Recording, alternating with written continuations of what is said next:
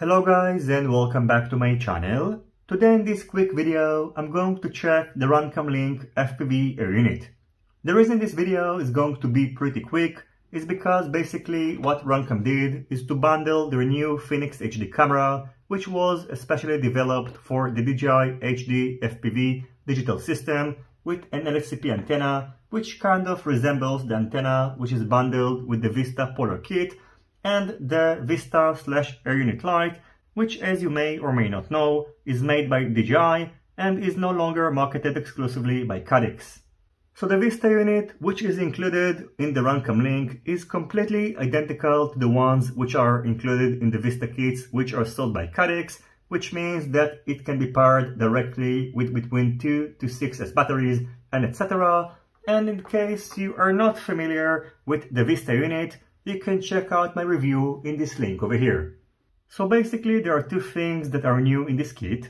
First of all, the fact that Runcam are able to bundle the Vista unit along with their camera, and I assume that soon we are going to see more manufacturers like Foxeer that are going to do the same thing, and also the Phoenix HD camera. The Phoenix HD is very similar to the Caddx Polar, which means that it's a micro-sized FPV camera which supports 60 frames per second 720p videos. Unfortunately, due to the global chip shortage, it does not allow you to change the camera settings using the DJI goggles, and it is limited to 60 frames per second, again, just like the Caddx Polar, and unlike the Nebula Pro and the DJI camera, it does not support 120 frames per second video. In addition, the weight of the Phoenix HD camera is 7.9 grams, so it's 1 gram lighter than the Caddx Polar. Including the Vista unit and the bundled 12 cm long MIPI cable, it weighs 27.6 grams, and the total weight, including the bundled antenna, is 30.4 grams. As for the outer dimensions of the camera, they are 19 by 19 by 23.6 millimeters. Now for the question that probably interests you the most: is the Phoenix HD better than the Caddx Polar?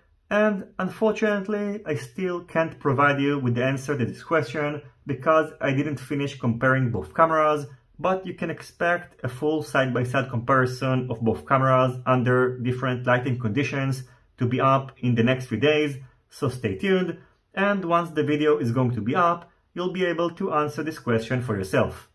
Anyway, from what I can tell so far, the Phoenix HD might be better under extreme low light conditions, and the Caddx Polar during daytime.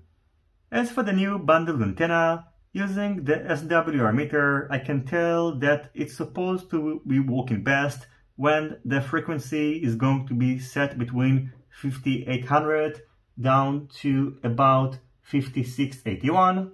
And in comparison, the antenna which is bundled with the Caddx Polar should work best when the frequency is set to below 5775.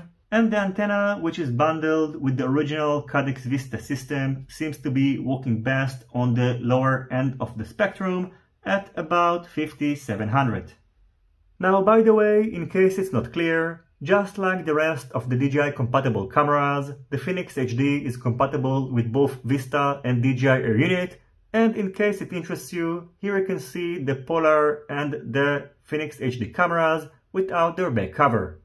Now I'm going to wrap up this video with some flight footage that I captured earlier today under low light conditions using the Phoenix HD camera, and I know this video is still not 100% complete as I haven't provided you with any day footage, but again, the side-by-side comparison video of the Polar with the Phoenix HD is going to be up soon, and then this type of footage is going to be included. As a side note, I would like you to consider the fact that making this type of side-by-side comparison videos is not only time-consuming, it is also a little bit expensive, as I have to use 2 sets of DJI goggles in order to capture this type of footage. So in case you can afford it, please consider joining my Patreon page, and if you can't, that's more than okay. Consider subscribing to my channel in case you are not already subscribed, and leave a thumbs up in case you like this video.